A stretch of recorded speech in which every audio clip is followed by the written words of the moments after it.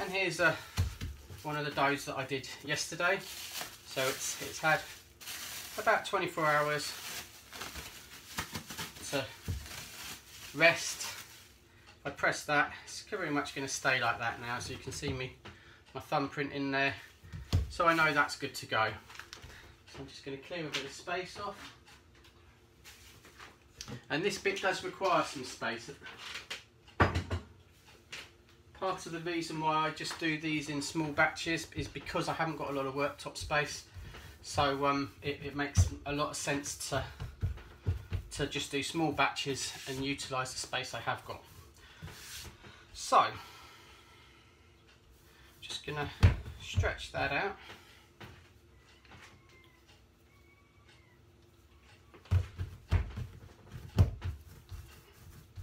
And you want it to be relatively even.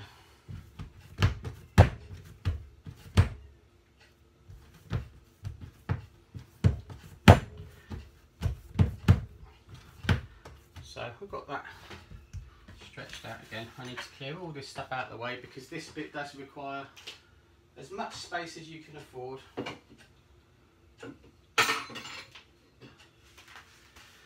So this is the stage that often I didn't quite get right, and this is the bit that I think takes the most practice. So I'm just going to roll this out flat.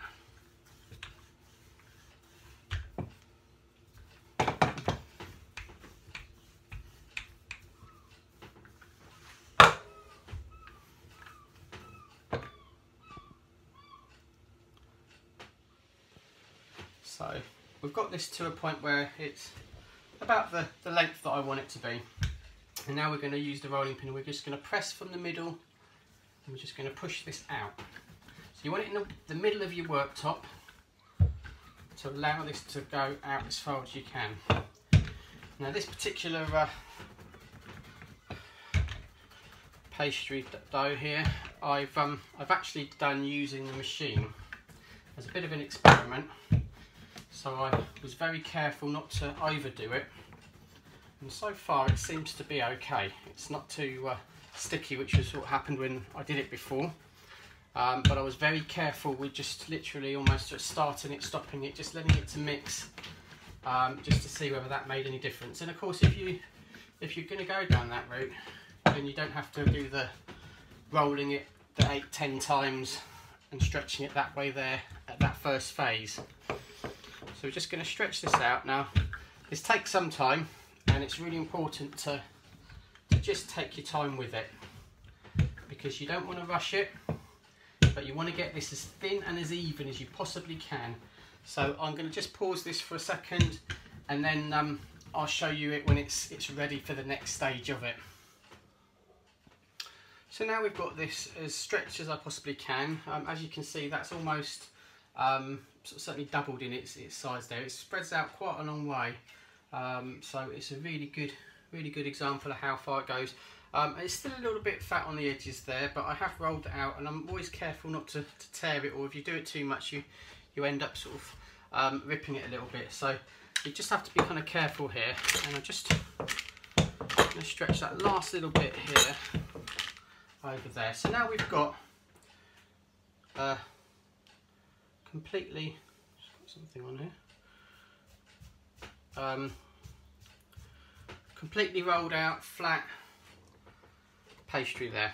So the next stage is, I've weighed out 150 grams of lard to 25 grams of butter. Now each to their own on this one. You can swap and change this a little bit, and I've just mixed that all together so it's nice and soft. And it's important it is all mixed in together and it is as soft as you can get. So as you can see, nice and soft there. I'm just going to smear this all over here, and this is the bit where, again, I have over time I've experimented. Sometimes I put a lot on. When I first started doing this, I just used butter because I thought lard wasn't very good for you. Having done some research, actually it's not as bad as everybody makes out, and because you're not going to be eating these all the time, and you're not going to have all of them all in one go, hopefully. it's not really not a problem there.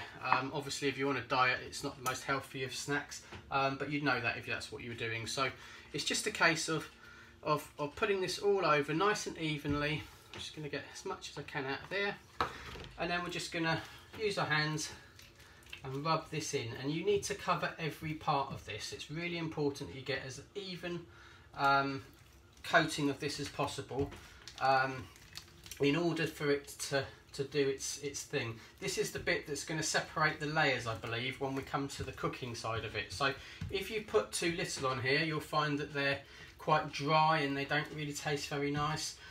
If you put too much on, you'll find when it comes to the making of the pastizzi, they don't stick together very well. And I'll show you that as we go into that sort of final stage there. So again, good smothering of this all over. And again, I find that this is about the right ratio, so about 175 grams in total, just spread all over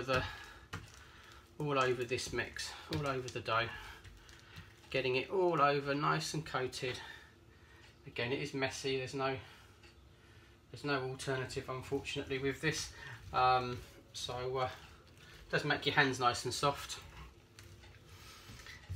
And again, just making sure you get to the edges, and then when you're happy, I'll just try and just gently smooth this over so that we've got it into this position here.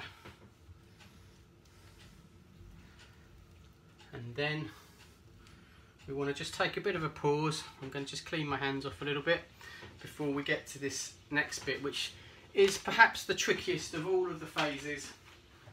Each stage has their own challenge, but again, if you rush this, you'll find it won't work, and you'll be amazed at this is the kind of bit where I think I probably made the most progress in my practicing. I started making these in the first lockdown with the whole COVID-19 scenario. Couldn't get to Malta, really missed my family over there, wanted to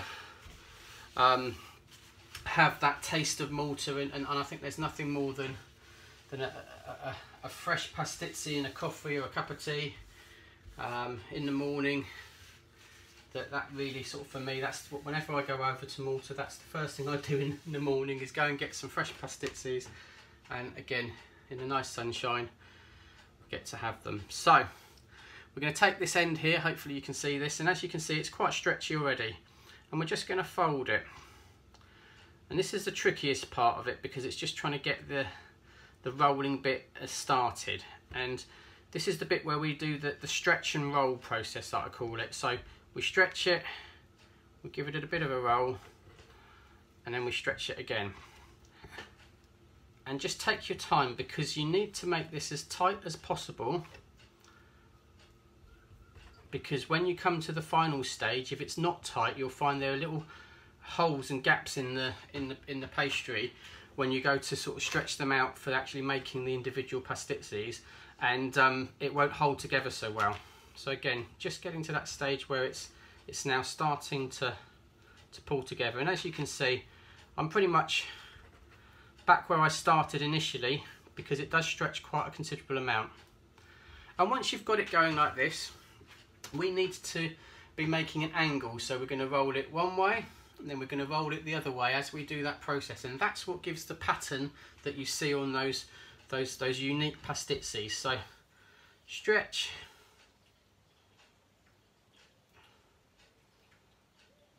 just got something on there,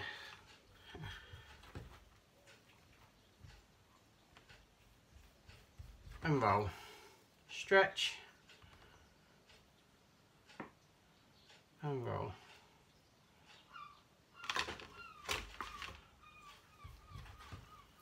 Stretch and roll. So again, we're stretching it as far, but without actually ripping it. It's not the end of the world if you do rip it, but do try not to. So again, stretch and roll. And you're slowly kind of getting to that point now where, again, the more practice you do with this stage, the faster and the further you can stretch it. And the further you stretch it, the better, the thinner those flaky layers will be. So again, just stretching it,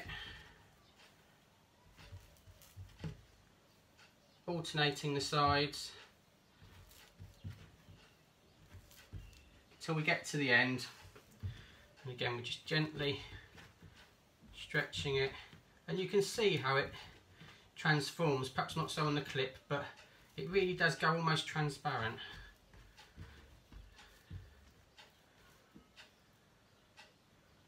I'm just going to flick that over like so, and that is the second stage complete. So again, just with a bit of butter. I'm sure there's people going, oh my god, how much butter, how much lard?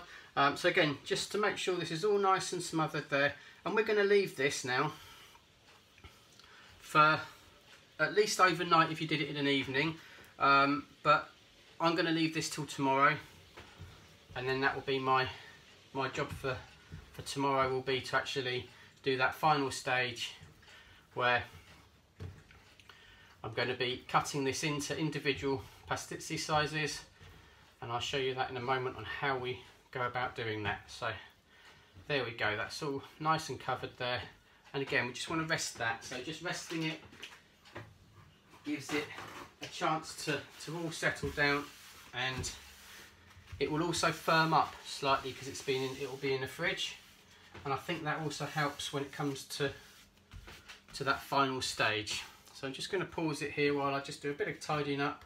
I'm going to cling film this up, and then I'm going to show you the final stage of how that all goes.